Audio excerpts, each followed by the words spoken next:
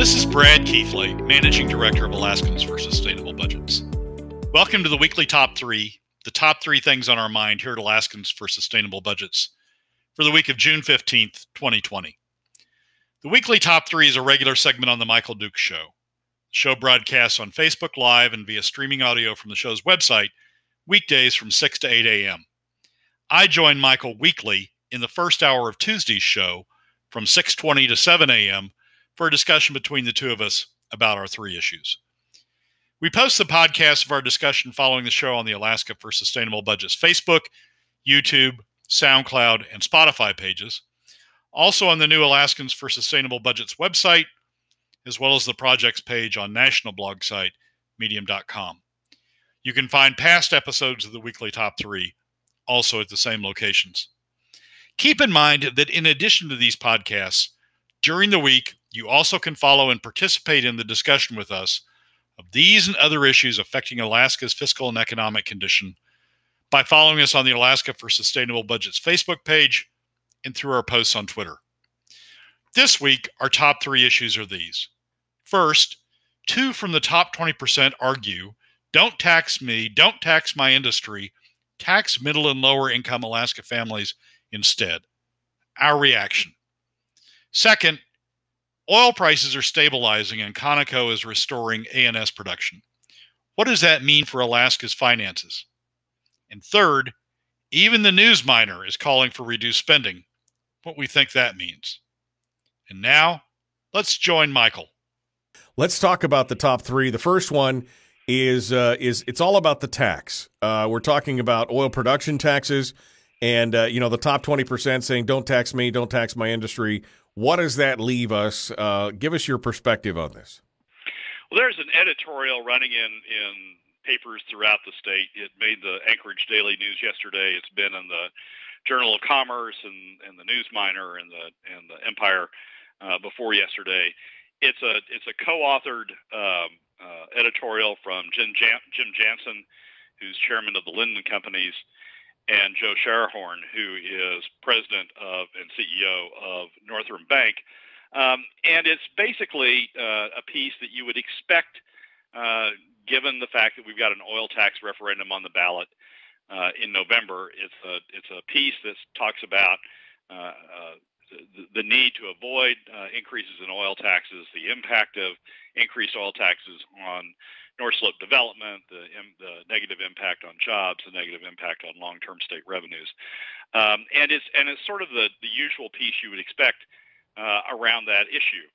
But I took it, I read it in a much different way, and really, it's sort of the continuation of the outrage I had last week with the Ed Rasmussen editorial. It is the top 20% telling the rest of Alaskans basically don't tax the oil industry. Jansen and Scherhorn have previously written editorials and participated in projects designed to push costs to force costs state costs to be borne through PFD cuts. It pushed the cost down to middle and lower income Alaska families through PFD cuts. So they've said don't tax the top 20%, push those costs to middle and lower income Alaska families. Now this editorial says don't tax the oil industry, and the cumulative effect of that is really beginning to bother me. I mean, it's the same thing we're hearing from the One Alaska project, which is the project to push back against the oil tax referendum. They're running these ads that have business people saying, it's not a time to tax the oil industry. It's not a time to tax my industry. These are people who run, oil field service industries or project or companies, or in one case the Matanuska who's sitting at a brewery, I think is another one of those ads. Don't tax me. Don't tax the oil industry. So who does that leave? I mean, Jansen and Scherhorn also have talked in the past about the need to maintain state spending, the importance of the university system, the importance of maintaining spending on K through 12, the importance of maintaining the various social network systems that the state provides, sort of like Rasmussen. So they don't want to cut state spending significantly. They don't want to tax. They don't want tax themselves to pay for state spending, right? Because they want to push it down to PFD cuts, and they don't want to tax the oil industry. Who does that leave? And I go back to the old Russell Long. Earl Long was his uncle. Russell Long, former senator from Louisiana, longtime U.S. Senate Finance Committee chairman, who, when asked once to sum up, what testimony they get in front of the Senate Finance Committee when they're considering taxes, Russell had this great saying. He said it was, "Don't tax me, don't tax you, don't tax me, tax that guy behind the tree." Right. And that's exactly what's going on here. Jansen and Sherhorn are saying, have previously said, "Don't tax me, don't have income taxes or tax structures that reach the top 20%. Take that money out of the PFD, cut the PFD." And now they're saying, "Don't tax industry." And so, okay, that takes in their view, that takes industry out. Somebody's got to pay these bills. Somebody's got to pay the $1.5 billion deficit that we're facing over the next per year over the next 10 years. And their basic approach is tax that guy behind the tree. Right. Tax middle and lower income Alaska families. And that's, to me, I oppose the oil initiative on the grounds that I think it is essentially a tax on future Alaskans by reducing incentives to drill and develop and reducing future revenues. But this argument that both Jansen and Sherhorn and One Alaska is putting out there of "Don't tax me, don't tax you, don't tax me," that may be the one argument that would push me over to support the oil tax initiative, because it's basically saying give us all a break, give the top 20% a break, give the oil and gas industry a break, but so that only leaves middle and lower income Alaska families through cutting the PFD. Do you think? And I just find that hypocritical and disingenuous and really disappointing. Do you think in their messaging they should be offering an alternative? I mean, would that make you more satisfied? I mean, are they? Because they're basically saying don't tax. I've seen the ads. I've watched the ads on. They're everywhere, social media and everything else. Do you think that if they offered some kind of alternative, should they be required to do that, or is it just? I mean, because what I'm hearing out of this is don't tax the industry because it's going to hurt Alaskan jobs. It's going to create even more financial crunch. Should they be offering this kind of other alternative for where the money comes from then? Yeah, absolutely. I mean, if I were Sherhorn and Jansen, what I would say is, look, this spending burden is Alaskans. We as Alaskans need to step up and pay for our government. We need to be smart about what we're doing with industry. We don't need to hurt the industry. We don't need to take money out of future Alaskans by taking money out of the industry now and reducing investment going forward and reducing revenues going forward. We Alaskans need to pay for our government. That's the message that I think would resonate, at least with me. But instead of doing that, instead of saying this burden ought to be borne by all Alaskans, not by the industry, all current Alaskans who are getting the benefit of all this, not by the industry. Instead of saying that, what they're saying is, yeah, this burden, that ought to be really borne by middle and lower income Alaska families instead of all Alaskans. We, the top 20%, we need to be exempted from it by recovering these costs through middle and lower income Alaska families through PFD cuts. So they're not saying all Alaskans should pay for government. We Alaskans should pay for government. What they're essentially saying is some of us should pay for government. Some of us should get off with not having to pay for government, and we ought to let the industry off the hook too. If Jansen and Sherhorn stepped up and say all Alaskans, including us, and took it on themselves to say including us, ought to pay a share an equitable share of the burden of government, ought to cover this deficit, this shortfall equitably through all of us. I think that would be a great message, but that's certainly not what they're doing. Well, and it definitely would be a message that probably Alaskans aren't ready to hear. I mean, based on the reaction that we get here on the program from the things that you say to, mostly a conservative audience here, people are not ready to, people are they get upset by that. And I understand why they're trying to avoid that in the messaging because Alaskans, even though conservatives have been screaming for smaller government, the last thing I want to hear is, well, now you're going to be burdened with all this stuff that you've been fighting against anyway. And so it's on you. And I think it's a hard truth, I guess, is what I'm saying. It is a hard truth, but the harder truth is what's really going on here is the top 20% are trying to exempt themselves from bearing part of the burden. They're now trying to exempt the industry from bearing part of the burden. And where does that burden go? Yeah. That burden goes to middle and lower income Alaska families.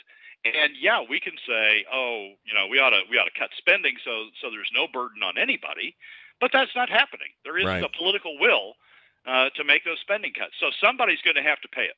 Somebody's going to have to pay that $1.5 billion deficit per year that's sitting out there in the 2020s. And there's no place else to go. It either goes to the industry, it either goes to all Alaskans, including the top 20%, or through PFD cuts, it's going to middle and lower income Alaska families. May not be what some Alaskans want to hear. Certainly isn't what the top 20% wants to hear.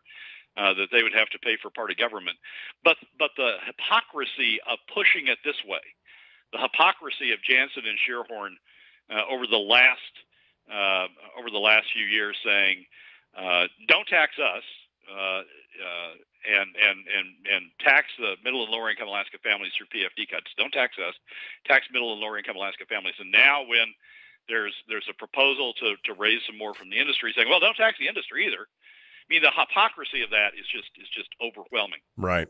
David said, first of all, he said, there's no way for Alaska to tax its way to fiscal sanity, is what he said at the beginning. And then he said, even if you tax the top 20% to the max, you would not come close to closing the budget gap. Those are kind of part of his two comments on there, and I wanted you to be able to respond to that. We already are taxing ourselves. That's what PFD cuts are. Is a diversion of income that's intended for the private sector to the government. That's the classic economic definition of a tax. The question is who bears the tax? And right now it's being borne largely by middle and lower income Alaska families. When we talk about the top 20%, when I talk about the top 20% paying taxes, I'm talking about them paying an equitable share of that, not taxes on top of that, but an equitable share of what's already being taxed. Right now, the top 20% are paying less than 2% of their adjusted gross income in terms of they're losing that in terms of PFD cuts. The lowest 20% are paying more than 20% of their income in terms of lost revenue as a result of PFD cuts. If you even that out so that all Alaska families bore the same brunt of that tax, of the PFD tax, or the revenues being raised by the PFD tax, everybody would contribute 3.5%. So I'm not talking about the top 20% paying all of it, but I'm certainly not talking about but I'm certainly talking about something different than what's happening now, which is middle and lower income Alaska families are currently paying almost all of it. So in my view, everybody ought to pay the same percent, a flat tax across the board, not a progressive income tax, but not the mirror image, which is PFD cuts, which is a regressive income tax that hits middle and lower income Alaska families. So I was just going to say, your assertion is that 3.5% across the board would close that gap? It would raise the same revenue as PFD cuts in this last go round. As the level of PFD cuts in the FY21 budget.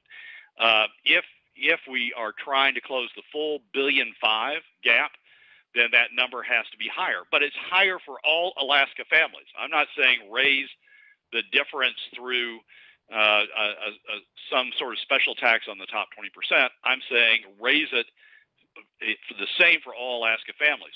What many are proposing to do is closing that $1.5 billion budget, $1.5 billion gap by just eliminating the PFD, which is essentially doubling the tax on middle and lower income Alaska families, just taking even more out of middle and lower income Alaska families.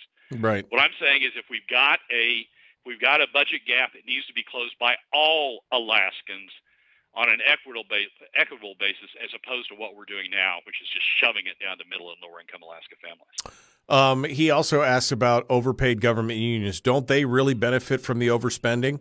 I think that's kind of a no-brainer, but I mean, it's not something we can necessarily control, right? Sure. Michael, you and I, since 2013, if not before, have been talking about places that we can make cuts. We've been talking about cuts to the consolidating the university system. We've been talking about making cuts to government employees, to government employee salaries. We've been talking about places you can make cuts, and those places can be made. They're still there. Technically, they're still there, but there's not the political will to do that. When Governor Dunleavy tried to cut $1 billion out of the budget, he couldn't even get 16 legislators to back him up on upholding a veto that would have taken that $1 billion out. He got 16 legislators at significantly lower amounts of cuts, but he couldn't get 16 to back him up on that $1 billion of cuts. So yeah, there's all sorts of places that we can make cuts, but there's not the political will. There has not been the political will to make those cuts. And since 2016, middle and lower income Alaska families have been paying a tax to pay for that increased spending. So it's for that ongoing spending. So yeah, there's places you can make cuts, but we haven't made them, and we've been taxing middle and lower income Alaska families to pay for it. It's time that burden be spread equitably across all Alaska families, and not just middle and lower income Alaska families. And your assertion here in less than 40 seconds, your assertion would be that if we did that, then Alaskans would have more skin in the game. This is at all like Hammond had his point that they would have more skin in the game, would probably call a screeching halt to the size and scope of government. Exactly. And when we get to the Fairbanks Newsminer editorial, that's going to be my point with that. We finally hit the point where people are pushing back. That's because they have to pay. Rod Boyce probably got his property tax bill. That's probably why we got that editorial. Finally, we're finally getting people to have to pay. Well, I want to move on here to number two in the speaking of expediency. Let's see if we can get on to number two. So that was number one.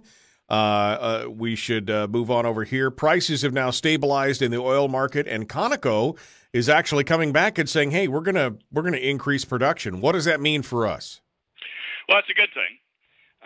Prices we're back running at about $30, $35, $40 on some days, depending upon the futures market on oil prices. So that's a positive. We're back from the teens or the 20s and the teens and for one day sub-zero.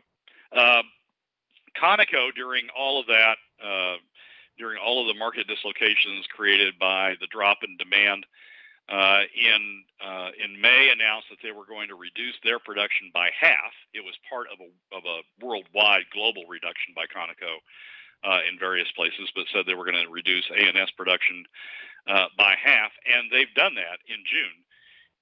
Rather than run in the high 400,000 barrels a day as we had through most of the year, we've been running in the high 300,000 barrels a day. Production's been down by about 20% in June, and Conoco's cut back on shipments. They've got one shipment that they sent off to one shipment of oil, one tanker of oil they sent off to China. They've had one tanker sitting in a port in Washington State for 40 days, not moving, not doing anything. So they've in various ways they've cut back on production and deliveries. The market has generally has, as I said, has stabilized around the $35 to $40 range. And Conoco's now announced that they're going to come back up with that 100,000 barrels a day they cut, bring it back on for July. So at the beginning of the new fiscal year, which we'll have on July 1, we'll be back up in the high 400,000s of production again in the $40 range. What does that mean for Alaska now that oil prices have stabilized and Conoco is restoring some of its lost production? Where does that take us, and what does it mean for Alaska? It means, Michael, that we're back to where we were with the spring revenue forecast and with the discussion we were having about the 10-year projections, the FY21 budget and the 10-year projections at the time that the legislature left Juneau. The spring forecast forecast a average $37 a barrel price for FY21. That's what the FY21 budget is based on. And now, if you look at the futures strip, we're about at a $40 or so barrel average over FY21. So we're back in the range of where we were when we left, and that $41 price, $40 price, projected price on the futures market was in the FY21 budget applied to roughly high 400s, near 500,000 barrel a day production. With Conoco reversing its cuts and bringing that production back on, we're around that number again, the projection number that was used in the FY21 budget. So revenues. The stabilizing of the market of the oil price market and Conoco bringing that production back on puts us back to where we were in March when we were forecasting what the FY21 budget and what the 2020s generally were going to look like. But remember, that was not a good place to be. I mean, that's the forecast that has $1.5 billion deficit every year, plus or minus $1.5 billion deficit every year for the next 10 years. That's a horrible place for the state to be in with that sort of fiscal gap. So we've sort of bounced back from the depths of some of the projections that were being made when we were down in the teens and the 20s, and particularly the projections that were made when we were down in the teens and the 20s, and Conoco had cut 100,000 barrels a day out. We're back from what were in excess of $2 billion, higher than $2 billion of deficits at those numbers. We're back to where we were before, which is $1.5 billion. I would say that Conoco's announcement, where they announced they were restoring production, they also said that they were not at the same time announcing that they were going to restart their drilling program. That you'll recall got put in abeyance when we went into COVID, when there were concerns about COVID. So COVID spreading onto the slope. So there's mostly immediate. In the immediate term, there's good news in terms of that 100,000 barrels coming back. But from a longer term perspective, we haven't seen the additional news that we want to see in terms of increased drilling and a restart to the exploration program that they had planned for 2020. They've not said they're going to restart that exploration program in 2021. So the long and the short of it is we're kind of back where we started, which was not necessarily a great place to begin with. Exactly right. We're out of the depths of the worst days that we were in with the COVID depression, but we're that doesn't mean we're out of the hole by any stretch of the imagination. We're in the hole we were in the very same hole we were in March.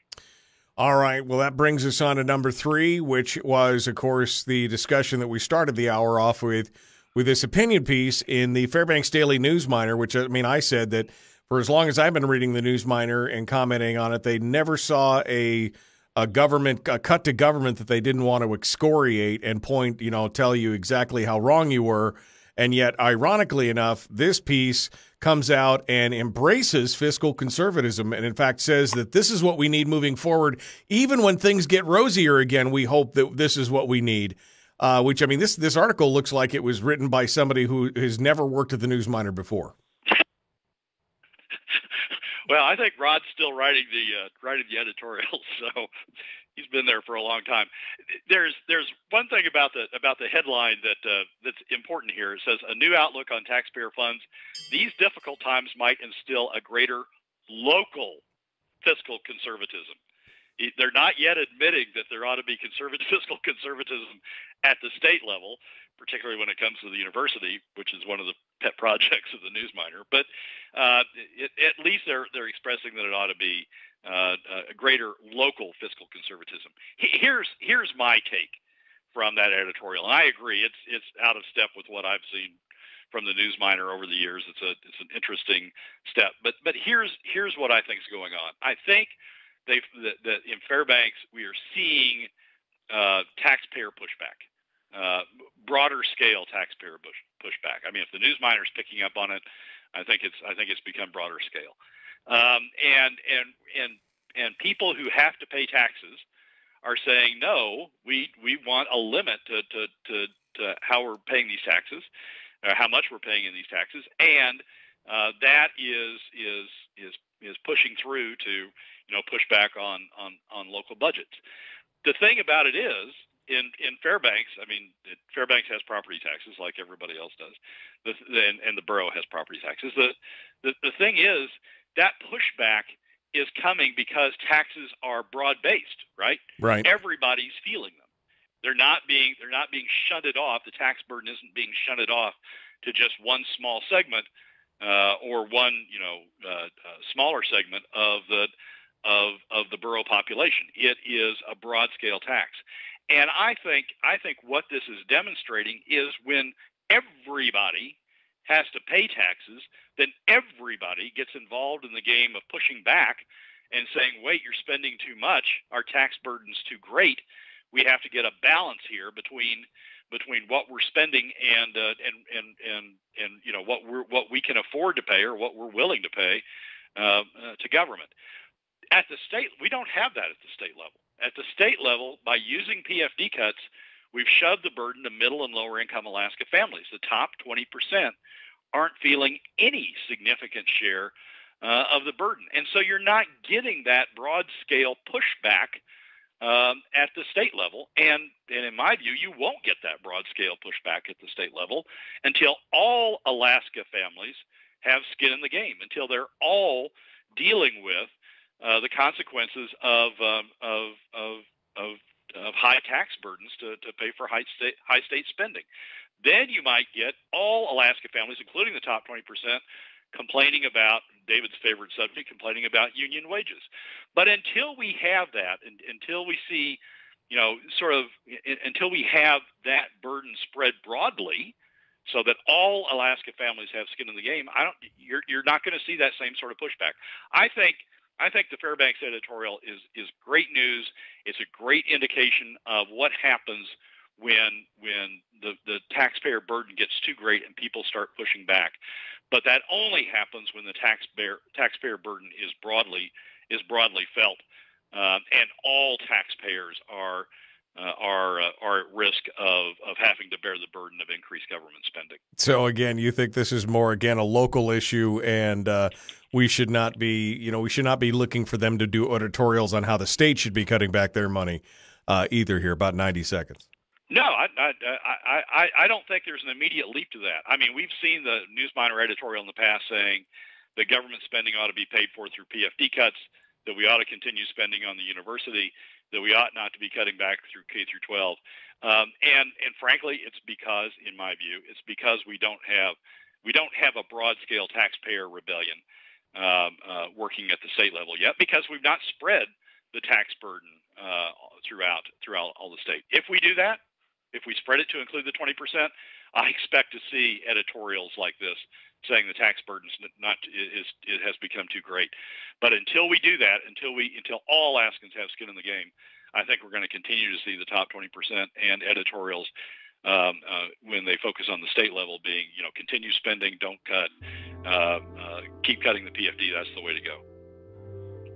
All right, Brad Keithley, Alaskans for Sustainable Budgets. I mean, I was just hoping maybe that somebody had taken over there and that we were going to see some real change. But maybe it's just, like you said, taking the temperature in the room and understanding where your constituency is going. Maybe Rod's playing into that, or maybe he just got his tax bill and realized that he's feeling a little bit of a pinch. So I'm with you on that. You could have knocked me over with a feather when I read that opinion piece, because I was just like, this just does not sound like the folks that have been running this joint for years and years and years. But pretty ironic. And again, you could see this feeling of the top 20%. In many different ways. I think the most recent one, and I don't know if you caught this, Brad, but there's an article about how the University of Alaska Faculty Union is now calling for the resignation of Jim Johnson. This is after the couple votes of no confidence and everything else. He was going to go to the University of Wisconsin, and then he withdrew because there was all kinds of hullabaloo and outrage that, you should bring a president of one failing university in to run your university and all this kind of stuff. But the money quote for me was near the end of the article, and it was a quote about where one of the people from the faculty who were just lambasting Johnson said that his responses last week to questions during the interview with the University of Wisconsin were just crazy, including this one. For example, Johnson characterized Alaskans as prioritizing handouts from the government in the yearly PFD payment and not taking care of the state, which I think pretty much says it all about kind of the mindset of many of these folks, both left and right, progressive or conservative, is that they see this as a handout from government in this yearly PFD payment instead of what it is. And I mean, that's really part of the problem, right? It is part of the problem, Michael. I mean, I understand that John Coghill used the term unearned income in a debate that he was having with Rob Myers this past weekend up in North Pole. And Coghill said, well, the PFD is just unearned income, and that it's okay to cut that. Well, wait a second. Trust fund income, to Natasha von Imhoff, by the way, trust fund income and royalties are treated as unearned income also. But we're not cutting those, and we're not taxing those. What's the difference? That's unearned income to the top 20%, the trust fund babies. And those who have royalties down from oil production down in Texas and Louisiana and elsewhere. They don't want that cut. But the very same thing, what Governor Hammond set up, essentially a trust for Alaskans that benefit middle and lower income Alaskans, the trust fund, the income from the trust fund for Alaskans in terms of PFDs, and the royalty to Alaska landowners in terms of the citizens of the state, that's okay to cut. That sort of unearned income is bad, and we can cut that. But unearned income to the top 20%, oh no. The very same type of unearned income to the top 20%, oh no, don't tax that, don't cut that. That's good. It's this continuing belief that somehow the PFD income, which is trust fund income created by Governor Hammond to go to the benefit of all Alaska families, that's somehow unearned and unintended and windfall income that's justifiably be cut. But the exact same type of income when it goes to the top 20% from their private trust funds and from their private royalty trusts, that's good. We don't want to touch that. It's this sense that the PFD at the end of the day is government money, and the government can do with it whatever it wants. Government's the stockbroker; it can divert the income intended for Alaska families. It can divert the income to government, and that's okay. It's just mind-boggling to me, the hypocrisy involved in how the top 20% rationalize their way to not taxing them, and rationalize their way to taxing middle and lower income Alaska families. That bothers me. Yeah, I mean, that's the thing. I mean, this unearned income, but because it didn't come from daddy or granddaddy or some other kind of royalty or something else, then it's okay to take. And again, I think that just plays right back into the fact that they all believe that this is some form of welfare and government handout instead of, as you put it, a trust in Alaskan, for the Alaskan people. And I guess what really irritates me about this whole thing, Brad, and I'm not going to break it all down again, but the permanent fund and the permanent fund earnings. I mean, this is a fraction of the money that is earned in the state of Alaska that the state receives from these oil royalties and this wealth. And it's like they want, it's like here's the whole cake, and we took one little slice, and the state got the rest of it, and they want to take the slice and leave us with nothing but crumbs at the end. And in fact, they want to take their little finger and wet it and pick up all the crumbs as well. So it's like they don't want to leave you with anything. They want it all. They want to consume everything in the room and then some. Yeah, exactly right. I mean, Governor Hammond set up a system to let Alaskans share in a small portion. You're exactly right, a small portion of the wealth from production in the state, in terms of trust revenue, or in terms of royalty revenue, however you want to categorize it. And his view was that all Alaskans, I mean, since the wealth was transferred to the state, essentially for the benefit of Alaska citizens, that his view was a portion of that ought to be transferred directly to Alaska citizens. What the top 20% is saying basically is, oh no, that ought to go to our benefit, because what we ought to do is we shouldn't have to pay any tax, and this benefit that's been going to middle and lower income Alaska families ought to be used to pay for government instead of taxing us. So we ought to get away tax free in this deal. Middle and lower income Alaskan families, because they've been getting income from this particular category, they ought to pay the burden. And it's just, we're all in this together. All of us are in this together. All of us ought to be pushing back on government costs together. We're not. The top 20% aren't spending any of their political capital to push back on cutting. They'll give lip service to it, but they're not spending any of their political capital to cut spending, because it doesn't impact them, because they've managed to manipulate the costs over to middle and lower income Alaska families. Absolutely. Brad Keithley, Alaskans for Sustainable Budgets. Brad, thanks so much. I appreciate it. Michael, as always, thanks for having me. Well, that's a wrap for another week's edition of the Weekly Top 3 from Alaskans for Sustainable Budgets. Thank you again for joining us. Remember that you can find past episodes on our YouTube, SoundCloud, and Spotify pages, and keep track of us during the week on Facebook and Twitter. This has been Brad Keithley, Managing Director of Alaskans for Sustainable Budgets. We look forward to you joining us again next week on the Weekly Top 3.